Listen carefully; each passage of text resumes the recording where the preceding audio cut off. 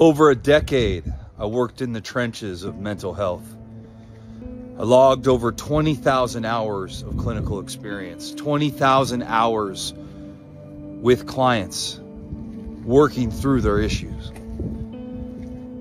And amidst this process, I began to see patterns, a pathology, which helped me develop a deeper understanding about behaviors that a lot of things look different on the surface. It looked like we have different problems, but there's nothing new under the sun. In reality, it all stems back and leads back to the same place. You could follow that trail of breadcrumbs, which always leads you back to the same core issues.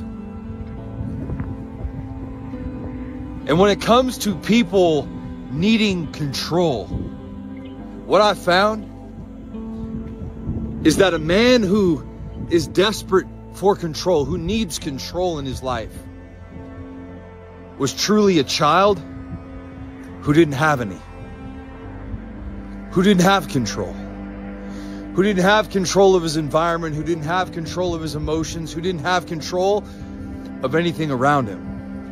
What happened to him, what he experienced, what he went through.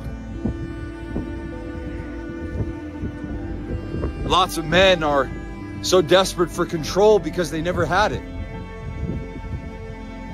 So if you're a wife who has a husband who's desperate for control,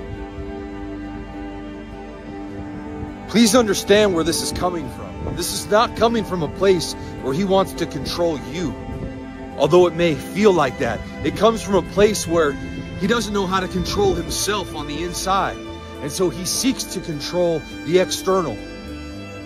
His whole life, he's tried to fix the inside from the outside. Help him understand this.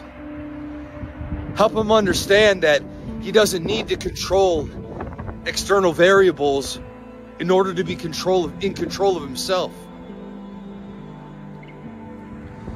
Help him understand that true control comes from controlling the only three things that he ever could control, which is how he thinks, how he feels, and how he behaves. Do your best to not take it personal when this man wants to control everything in your lives, everything in his family. Try to get into a conversation with him where he can truly see that his need for control externally is really a need for control internally.